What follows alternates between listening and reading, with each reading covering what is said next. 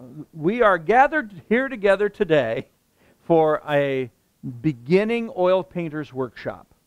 And to let you know how much of a beginner I expect you to be, this is a paintbrush.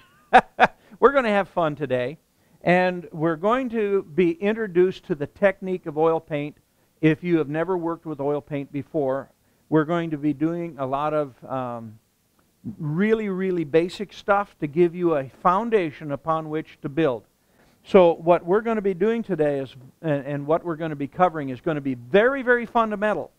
But with these fundamentals, you will hopefully at the end of these 2 days have a foundation that you can build on with some confidence, with at least some knowledge of where you want to go, because you've got a good base to start out from.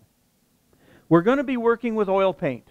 And the reason I like oil paint for beginners is that, in my opinion, oil paint is very student friendly. I want to take just a moment and explain the difference between cold and warm. And to do that, we're going to look at the color wheel.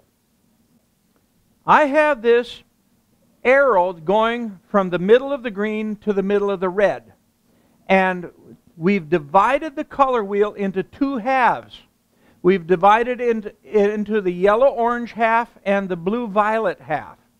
When I say a warm color, I'm talking a color that has a hint of a yellow-orange, red-orange, yellowy-green, something that is from the warm half of the color wheel.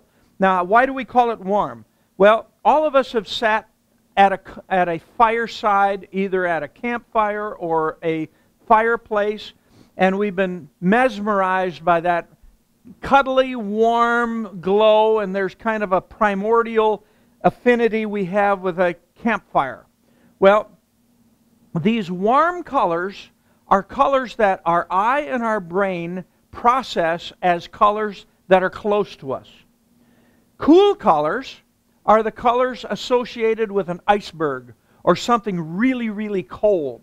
So on the blue-violet side, iceberg, cold, if something is cool or cold, what we're saying is that the color we're referring to has a blue-violet, a violet, a blue-green, or a reddish-violet, or a cool green, a bluish-violet green, a bluish-violet to the red. A blue-green or a violet or a cool bluish-violet hue to it. So the warm half is the yellow-orange half. The blue-violet half is the cool half. So if I say your color is too cool, you respond by warming it up with a color that has a latent warm side to it. If I say your color is too warm, you cool it with a cool color. Anything from the cool side. Now, I have a cool green here. This is a viridian green that is a little bit on the cool side.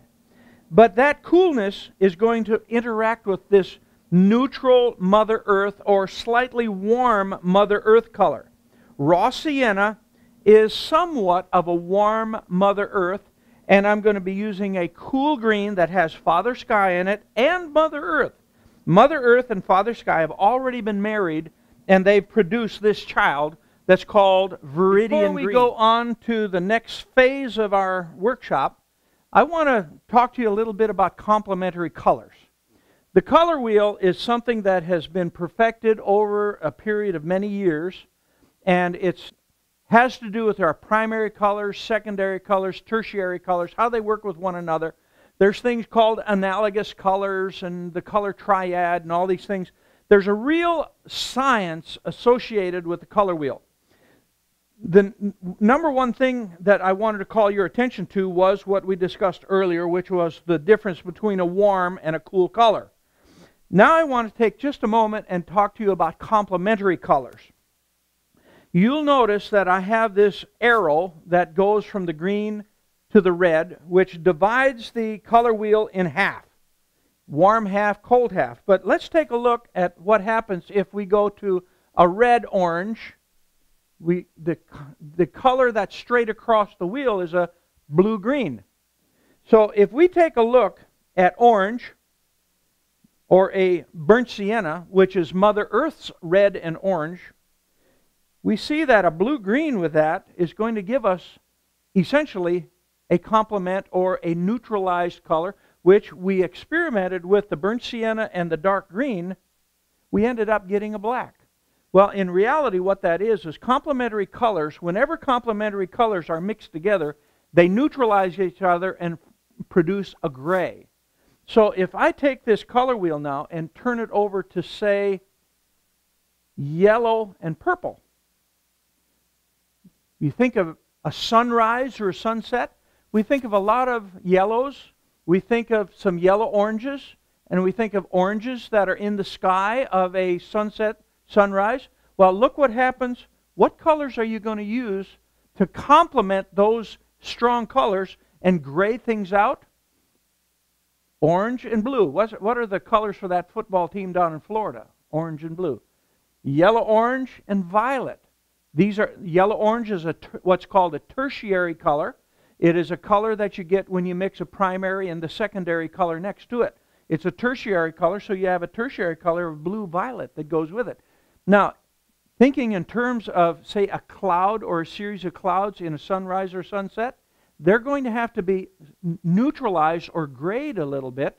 So if you've got some yellow-orange or sun-drenched clouds, but it's a cloud there, the way you get it is to use the complements on it. So complementary color is defined as any two colors that are opposite each other on the color wheel. Any two colors that are opposite one another on the color wheel. So when we do a landscape with a lot of, if it's a summer type of landscape, we have the summer greens. If it's a spring landscape, we have the spring greens. If we have a fall landscape, we get into some yellows, oranges, yellow, orange, red oranges.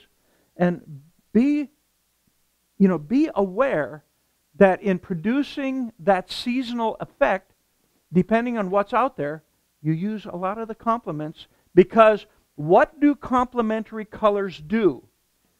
Complementary colors make each other look their best when they're side by side. If you have an orange flower, if you can put something blue or a bluish color around it, that orange looks its best when it has a blue neighbor. Yellow looks its best when it has a purple neighbor. Green looks its best when it has a red neighbor, and vice versa. So thinking in terms of some of the petunias, we have beautiful petunias that are yellow, but what's the heart of that petunia? It's purple. If you have a red flower, how often do you see blues around it? Or a bluish green, you know? So complementary colors placed side by side make each other look their best. And that's something that we want to remember.